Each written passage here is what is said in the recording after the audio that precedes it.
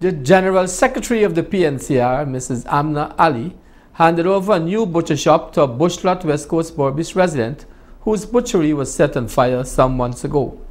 Narima Ali reports. On Friday, March 20, 2020, a butcher of Bushlot village on the west coast of Berbice lost his butcher shop in a fire that was allegedly started by PPPC supporters.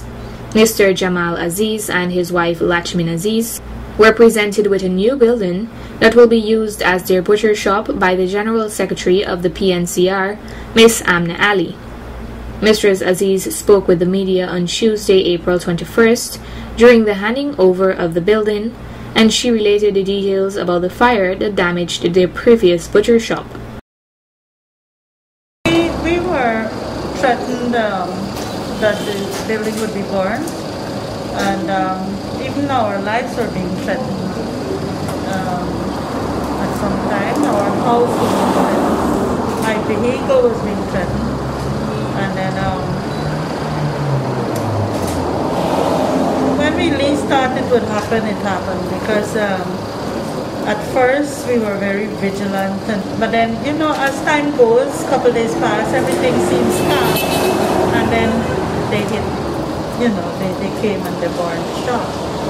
And the thing is, the police, luckily the police was passing at the time, and they called the fire service,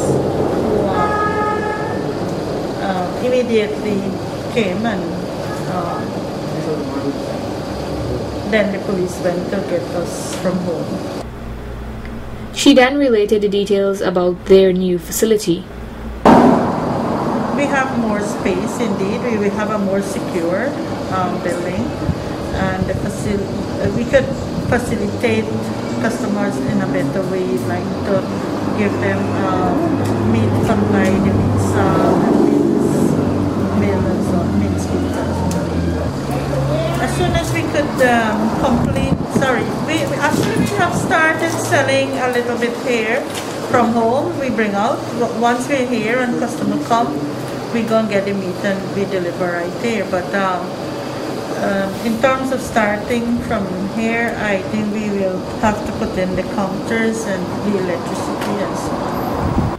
PNCR General Secretary Ms. Ali made another donation to the couple. I brought this scale for you. Actually, one of the things I bought was a freezer, but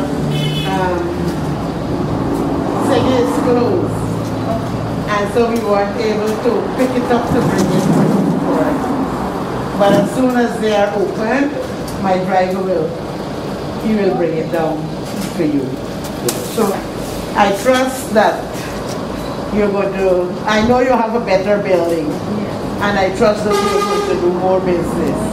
I trust that good sense will prevail for those who keep threatening you, and that they will understand that that is not the way to go.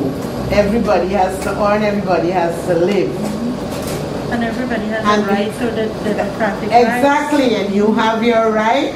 You support whichever party you feel like supporting, and so they have, you know, no right intruding into your democracy. But there are many people who sympathize with you because they contributed towards the building of this facility. And they contributed to the party, and we feel very enough to Christopher Wordsworth and Christopher Jones, who spearheaded the construction of this. So we are thankful to them, and we want you to have faith in your party and government. Ms. Aziz then took the time to express appreciation to the APNU party. I don't think words are enough.